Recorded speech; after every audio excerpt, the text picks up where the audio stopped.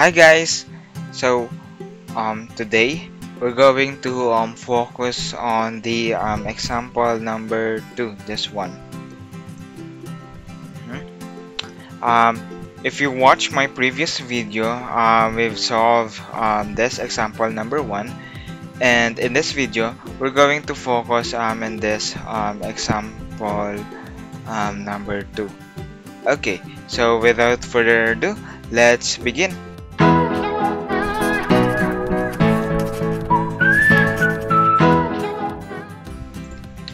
Okay, so again, this is a causal signal because of this one.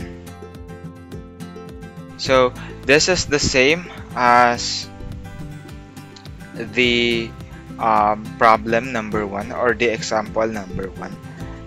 It's just that we have this alpha as value here.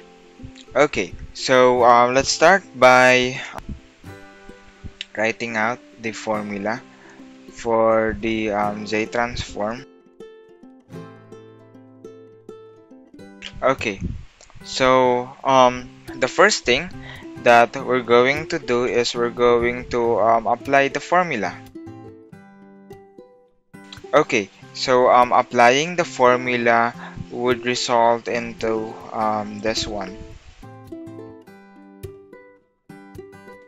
That one. Okay, same on what we did before. Simplifying, it would be this one, using the law of exponent. So the second thing that we're going to do is we're going to evaluate this one. So I've explained this step in detail in the first example, specifically in this one. I'm just going to write it down. Okay, so this is what happened. I substitute A into this one so that it would be look cleaner, and then I've simplified this one since this is an infinite geometric sequence. This one I've already explained how we got here by in this example number 1. So if you already know on how we got here, it's pretty easy to do. And also this one, so this is the criteria with regards to this one. Also, this will be useful for the ROC. Now let's begin plugging in the correct value of A. 1 minus 1 minus. Okay, so that's the Z transform.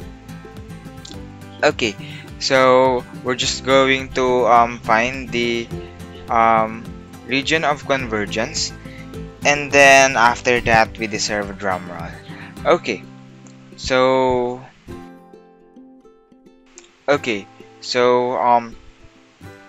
in this one, I just use this one and then put it here.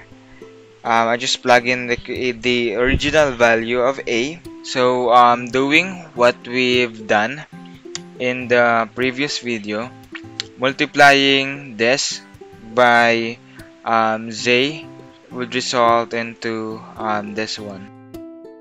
Okay, so now that's the region of convergence. Don't forget the absolute value. Okay, so now that's the region of convergence. So so the final answer of